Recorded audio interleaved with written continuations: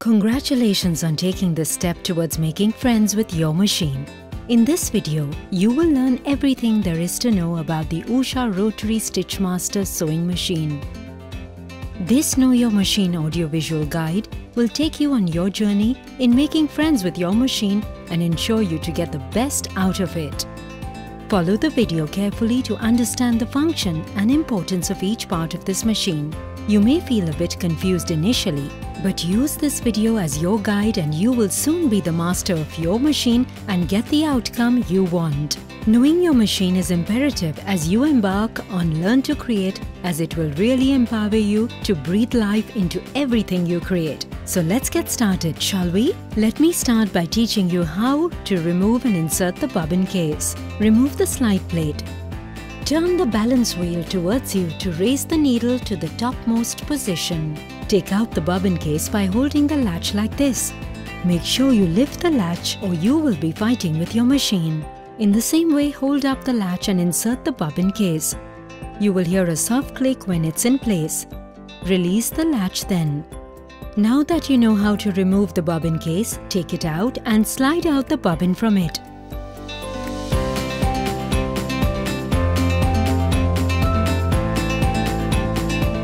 Now, place a thread spool on the spool pin as I am doing, with the thread coming from back of the spool. Now we come to the bobbin winder spindle, where you load the bobbin to fill it with thread. Draw the thread from the spool and guide the thread around the bobbin winder tension bracket.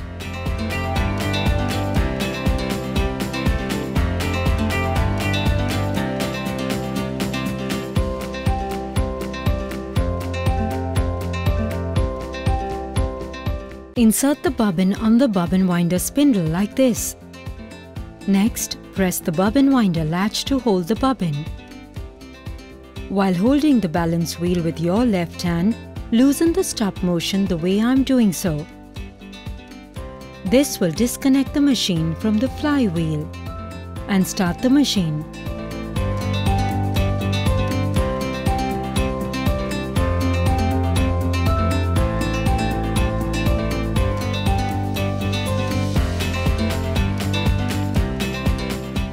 When the bobbin is fully wound, it will stop automatically.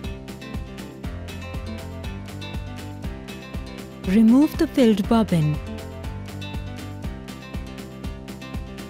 and tighten the stop motion like this. Place the bobbin into the bobbin case like this. Now here, make sure the thread unwinds in clockwise direction. Pull the thread into the bobbin case slot. Then draw the thread under the tension spring and into the delivery eye, while leaving about 10 centimeters of free thread.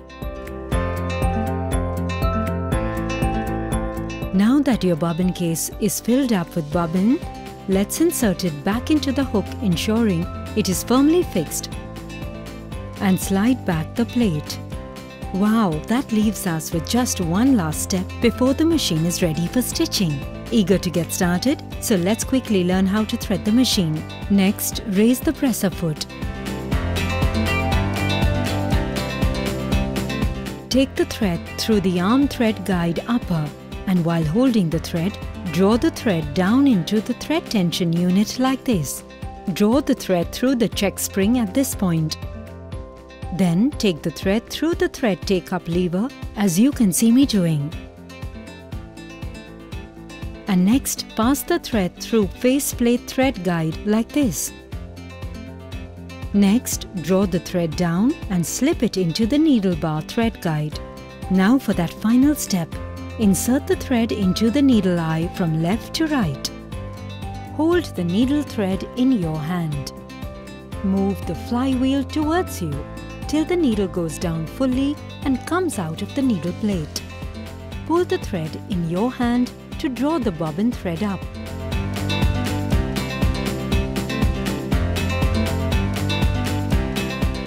This is the needle plate, which brings the threads from the needle and bobbin to form the stitches. The feed dog, which has a jagged edge, helps move the fabric along smoothly as it gets stitched. Just above the needle plate here is the needle clamp screw, that is used to change the needle as desired.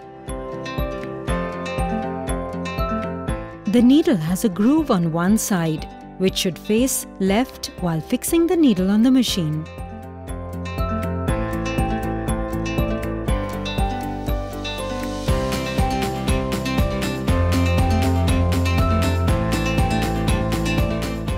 This here is the stitch regulator knob to help you decide how long or short you want the stitches to be.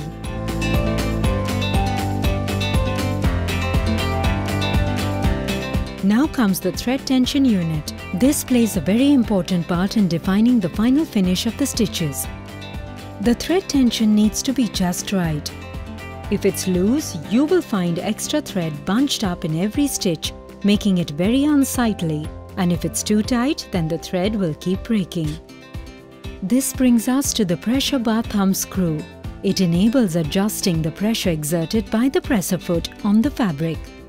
This will help you sew on different types of fabrics. With a good finish, for example, use more pressure for denims and less pressure for silk.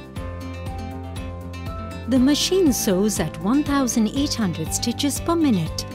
At the end of the fabric, watch the reverse stitch regulator lever changes the direction of the stitching. Mostly used at both the ends when you stitch two pieces of fabric together to make the stitch stronger. The knee lifter here helps raising the presser foot for saving time while stitching. You will need to oil your machine from time to time for smooth functioning. An oil bottle is provided in the accessory box, which comes along with your sewing machine. We need to oil in the allotted marked holes as shown. If you use your machine once a week, lubricate once a month, or alternatively, if you use your machine continuously, add 2 drops of oil after 8 hours of usage.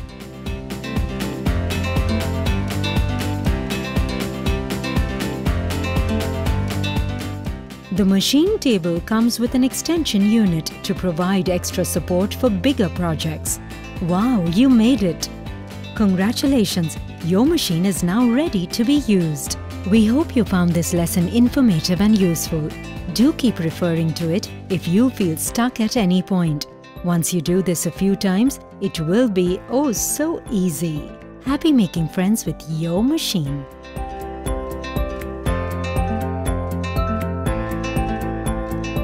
The Usha RSM is a rotary hook machine suitable for a variety of fabrics ranging from light to heavy and is available as a motorized version also.